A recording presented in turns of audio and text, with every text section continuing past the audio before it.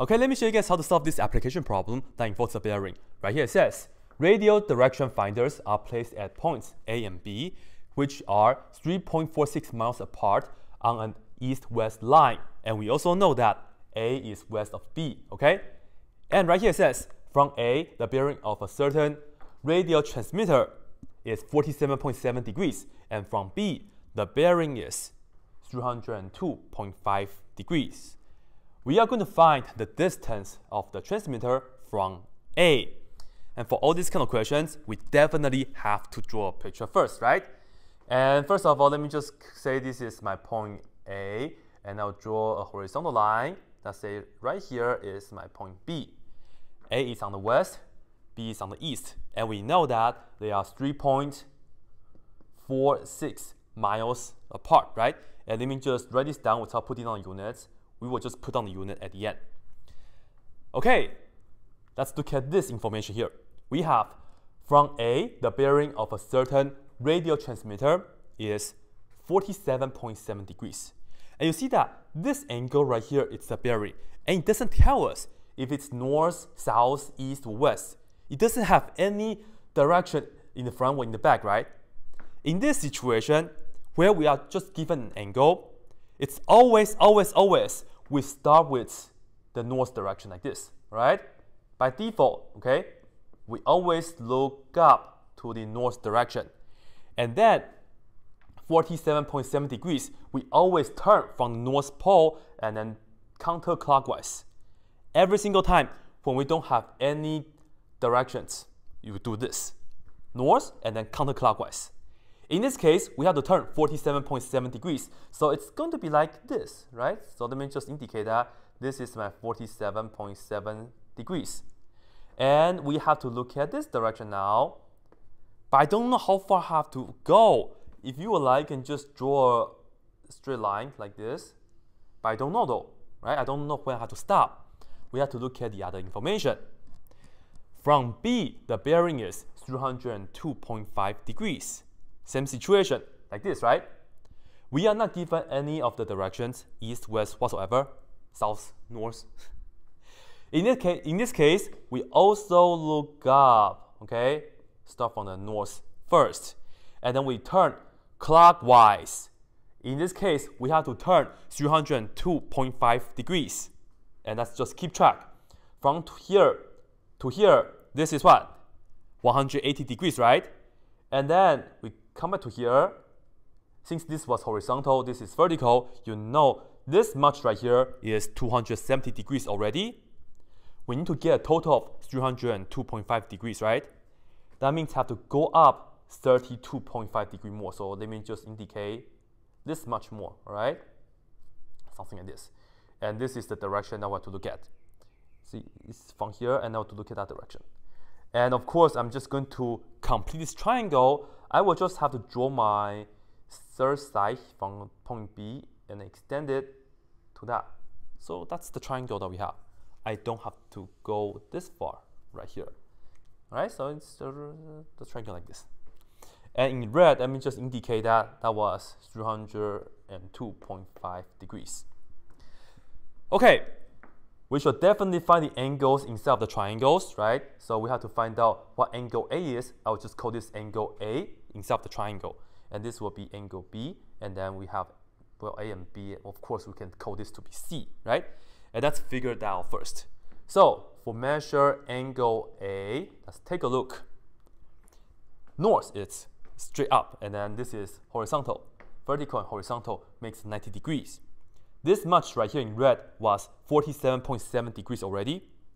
This, the angle in black, which is angle A, it's just going to be 90 degrees minus that, right? So let's do that. 90 degrees minus 47.7 degrees.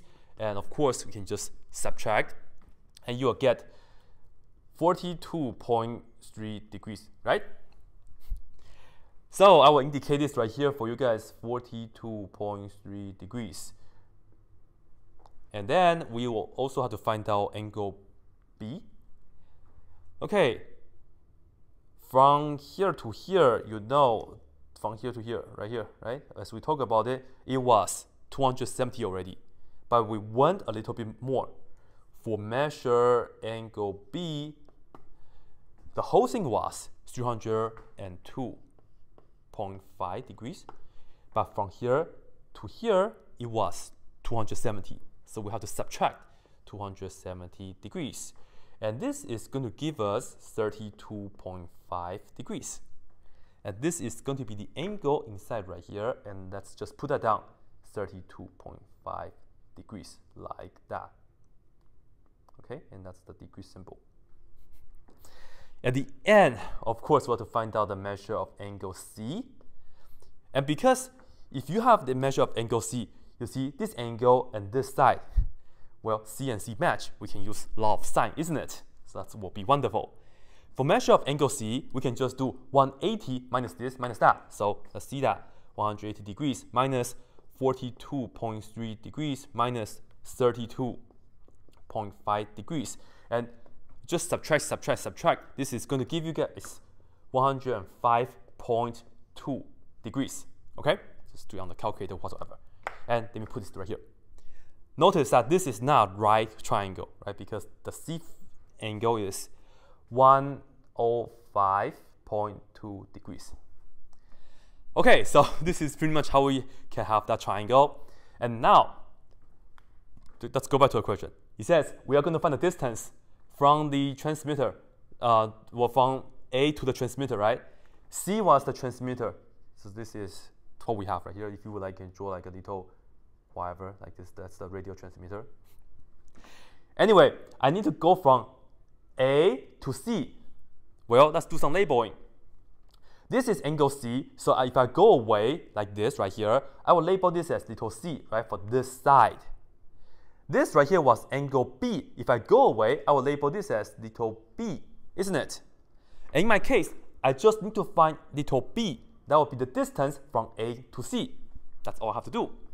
And once again, because we have C and C already, we can use law of sine. And let's do that right here. Let me put down sine capital C over little c. This is going to be, we have to use B, angle B and this little b, because we are trying to find the distance from A to C. Just depends on the labeling, okay? So we have to use the B.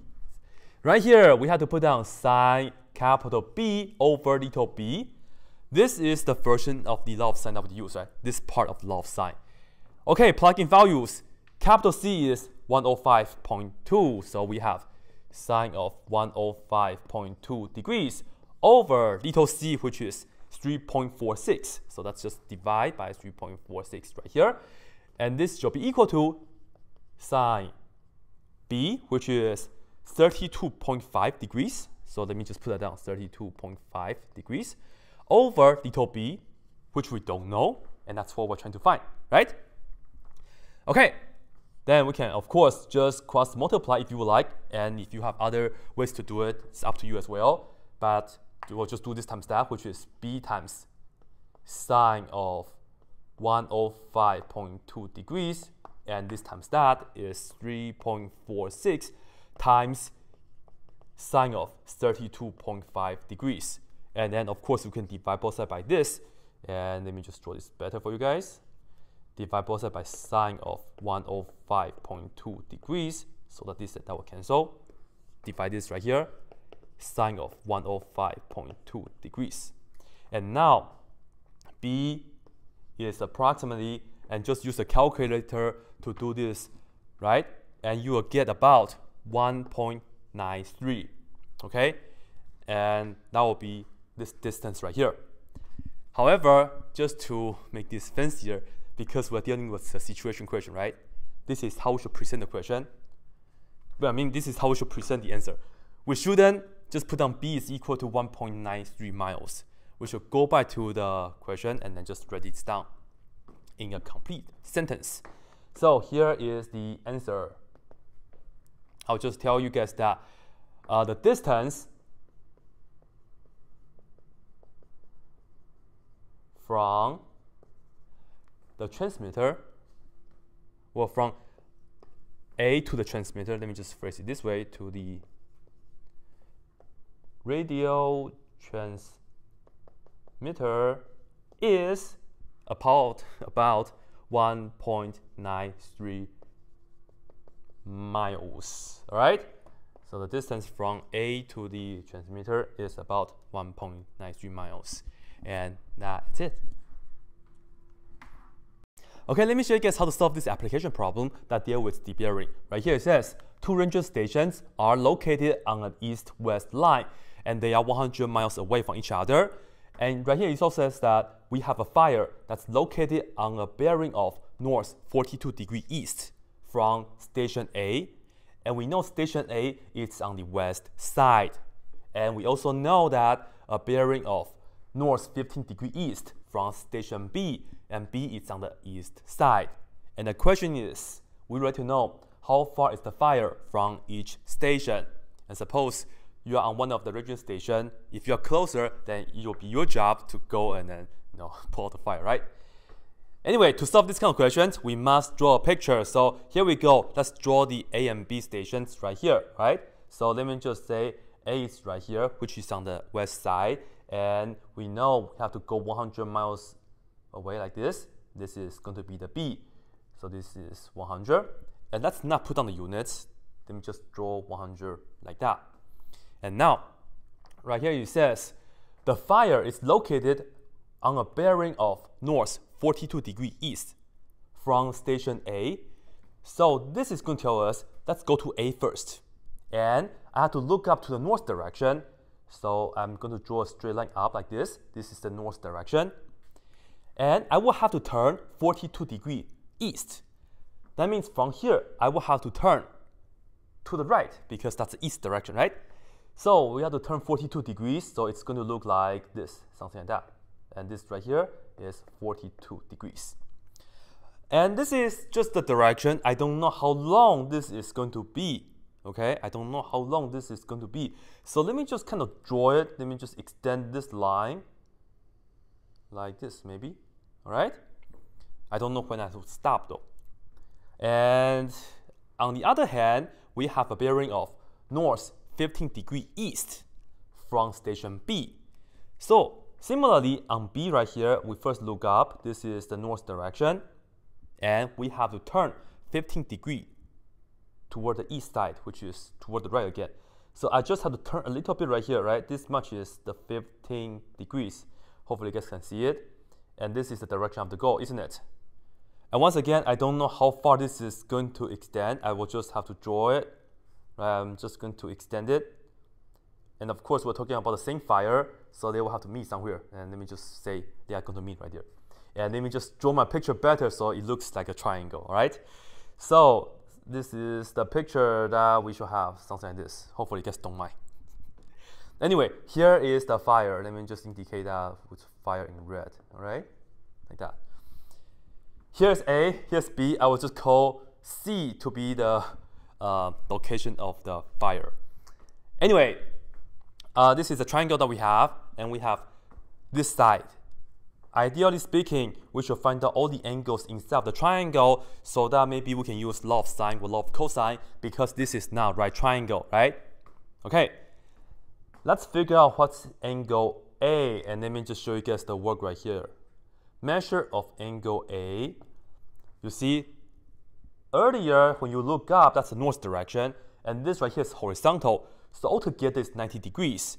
And this much right here in red is 42 degrees already.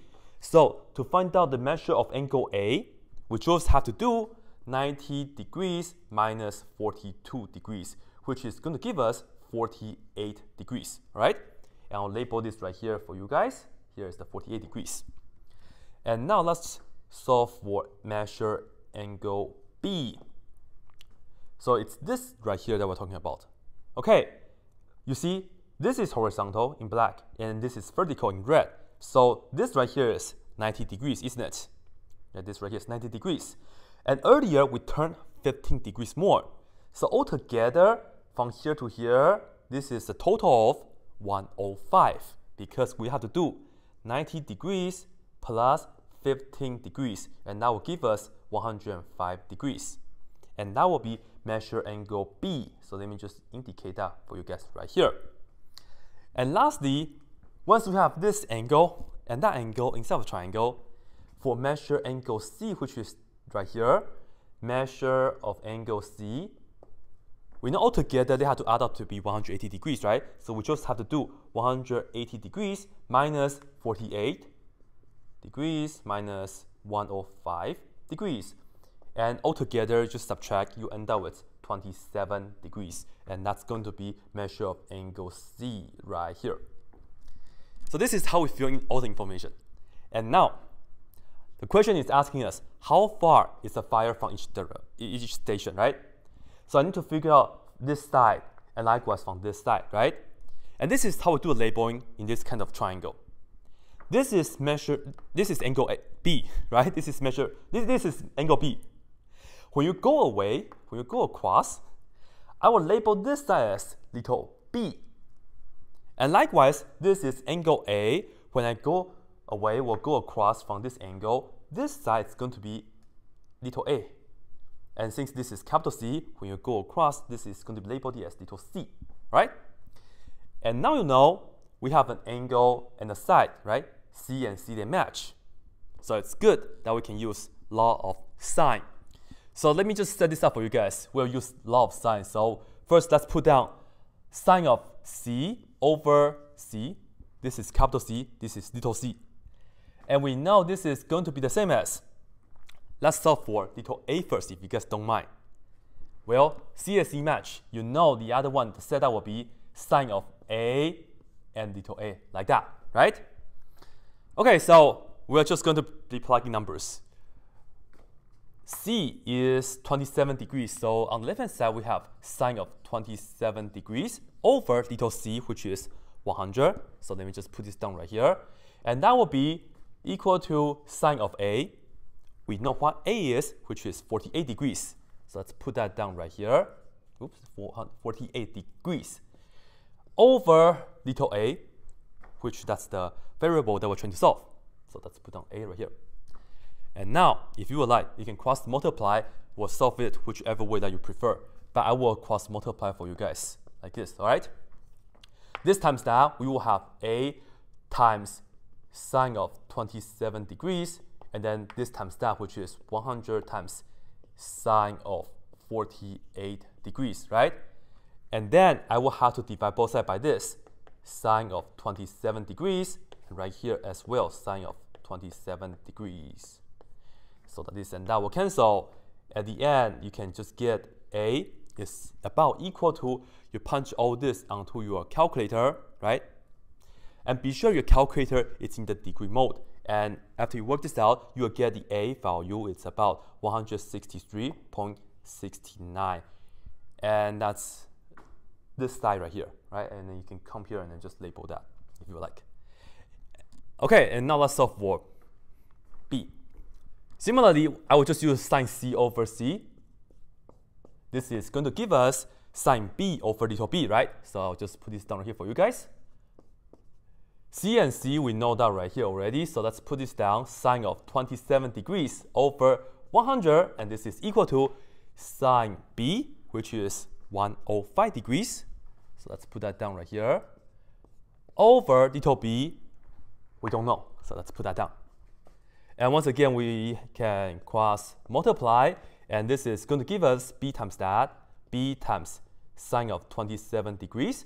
And that will be 100 times this, right? 100 times sine of 105 degree. And now, of course, do the same thing. Divide both sides by sine of 27 degrees. Divide this by sine of 27 degrees as well. Cancel this out. And we see b is about equal to, work this out on your calculator, and you will get this is approximately 212.76. Okay? So we are pretty much done. However, this is a situation problem. We have to answer it with a complete sentence, all right? Because if you just say A and B, doesn't really make that much sense. Because this A does not tell you the distance from the fire to station A. This A tells you the distance from the fire to station B, right? This is how we like to label it. So here is how we are going to answer the question. I will just say the fire is 163.69 miles, approximately speaking, right? The fire is 163.69 miles from station, what? Station B, okay? And on the other hand, when you have the little b value, this is actually the distance from the fire to the station A, right? So I will just tell you guys right here. On the other hand, the fire is 212.67 miles from station A, right? And this is how you should answer the question whenever you have a situation. And that's it. Okay, I'm going to show you guys how to solve this application problem that involves bearing. So let's take a look. We have an airplane that flies 180 miles from point A at a bearing of 125 degrees, and then turns and flies at another bearing of 230 degrees for another 100 miles. At the end, we're going to find out how far is the airplane from the original point A. Of course, we know we have to draw a picture along the way, right? So let's go ahead and do that. Let me just say this right here is my starting point A. And now let's take a look at what we have. From A, first of all, we have a bearing of 125 degrees. And you see this right here, it doesn't tell us north, south, east, west, whatsoever, right? By default, when we have a bearing, and if we just have an angle that's given, we always look up to the north direction, okay? And then we have to turn this much degree clockwise. So from north, we'll turn clockwise 125 degrees. And also another tip for you guys. Whenever we are drawing a picture to illustrate the situation, the picture doesn't have to be perfect, but be sure our picture has to be reasonable. Anyway, so from here, we have to turn 125 degrees. All right, so from here to here, this is 90 degrees, isn't it? And I have to go for another 35 more. So it's about like this. And I will be looking at this direction from point A, all right? And in fact, I know how far I traveled it, which is 180 miles. So I'm going to go from this point, and I'm just going to draw 180 miles. So let me just draw this right here to be my 180, right? This is 180 miles. And I'll stop right here. And let me just call this being point B right here. And now, once we're at this point, we are going to turn and fly at another bearing of 230 degrees for 100 miles, right? Same situation. We are just having an angle right here. So this means we have to look up to the north direction, and we have to turn clockwise with 230 degrees, right? So let's see. From here to here, this is 180 degrees, right? And we have to go for another 50 more in order to get the whole 230 degrees. And now this is my 230 degrees, and this is the direction I have to look at, isn't it? Just like something like that. From here, we have to go 100 miles. And you know this right here is 180, so 100 miles is going to be like maybe something like this, right? Because if you look at, this is 100 and that's about 180, something like that. So this is 100, let me just put this down right here. And we're pretty much done. This will be the end, right? The airplane will be right here at the end. And the question is asking us, how far is the airplane from here to our starting point A? So we'll just connect the dots from here to here. And here we have it. That's our triangle. And of course, A, B, and C, right? So let me just label this as C. And now, we are trying to find out what this is. And based on our usual way to label triangles, since this is B already, I will label this side as little b. And I'm trying to find out what little b is, isn't it? Okay, I don't think this is going to be a right triangle. So we should figure out the angles inside of the triangle so that maybe we can use either law of sine or law of cosine, right? And let's take a look. This right here we know is 125. But this right here, I cannot say too much about it. because you see this right here in red. Well, this is not straight down. This side in black is not straight down. It's not necessary. I cannot be sure. This angle is not 180 minus 125. It's not like that. Okay, I cannot be sure about that. And we know this right here is 230 degrees, but what? Well, if this is 230 degrees, and then earlier we mentioned that this from here to here, it was 50 because we did a 180, and then, you know, we had to go from 180, 50 more to get 230, right? So let me do this. Right here, let me just look at this line. Yes, let me just extend it. This is the north-south line, all right? And we know this little angle in red, it will be 50 degrees. And this is 180, right? Because the whole thing will be 230. So let me just tell you guys, this is the whole thing, 230 degrees. And for the 50 degree, you know, 230 minus 180 is 50. Okay, so that's pretty good. All right, now I'm trying to find out what this is. And in fact, I really care about this angle, because if I can find out what this angle is, notice that we have this side and then this angle in between of another side that we know. This is a side angle side situation. We can use law of cosine to help us to find out the third side. So I really want you to know this angle rather than the other two. I don't really care about this or that. This is 50. I haven't really utilized this yet though. So let's see, I will also do the same thing. Let me just draw a straight line right here as well, right? And this right here, I should have indicated that for you guys, this is 125 degrees. Can I label 125 degrees somewhere as well though? Yes, in fact we can, right? Because if you look at this line blue and this line blue, they are actually parallel because they are both vertical lines, right? And let me just make a note on the side for you guys right here. When we have two parallel lines, and let me just draw the parallel line just like this. And when you have a line that go across them, and this is called a transversal, what we get is we can say that this angle and that angle will be the same, will be congruent.